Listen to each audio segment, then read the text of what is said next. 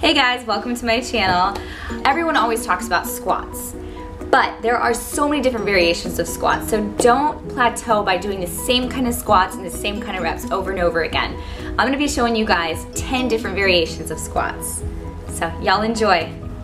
What's up guys? I will be talking you through the 10 different squat variations to build those legs and glutes you've always wanted. Key to squats is mixing it up. You don't want to be doing the same exercises over and over again. You want to be changing your workout routine to keep your body guessing so that you will get the most out of your workout. We're going to start off with this basic back squat. Look straight, shoulders back, chest out, lower back slightly arched, toes pointed out slightly. Squatting it parallel will work more of your quads, but if you're wanting to work more of the glutes and hamstrings to get that nice booty, then you better drop it low, ass to grass. This will work the posterior side of the body.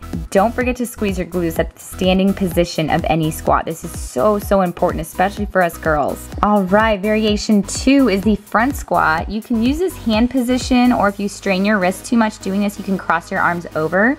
But the proper placement of the bar is just above the clavicles. This movement will actually put more emphasis on your quads as well as your core, basically working the anterior side of the body. Variation 3 is the sumo squat, and this is definitely one of my favorites since this emphasizes on the inner thighs and glutes. You want to stand at a much wider stance with your toes pointed a little more outward than your traditional squat.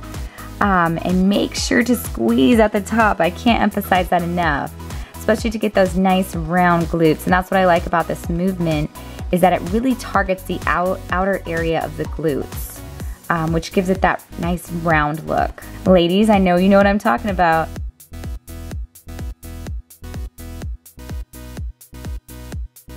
All right, we're moving on to variation 4. Well, I could have gotten that weight up a little cleaner, but it's been a while. This is a squat variation that I constantly struggle with, but you want to get a very wide grip when you do these, and your elbows should stay locked out to help keep your shoulders active as you're going up and down.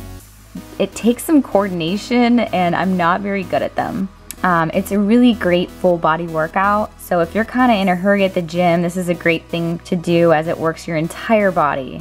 And variation number 5 is the barbell hack squat.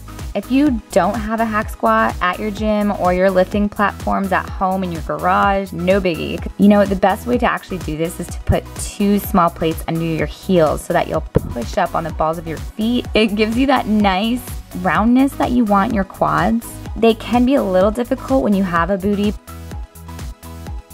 All right, and here we have variation number 6, which is the braced squats.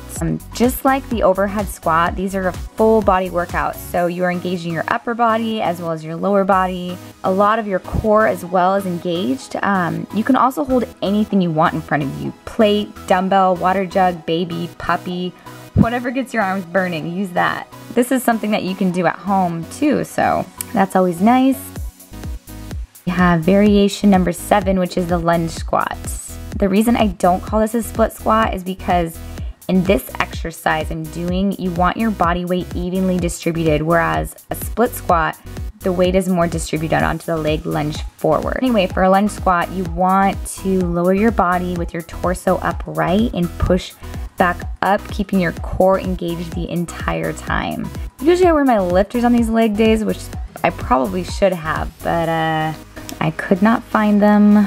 But we are moving on to variation number 8, which is the Bulgarian split squat. This movement is a little different than the lunge squat. You're gonna raise your back leg onto some sort of surface so you can train one leg at a time. Stack 2 plates, 3 plates on top of each other, or if you find a box, you can do it on your couch.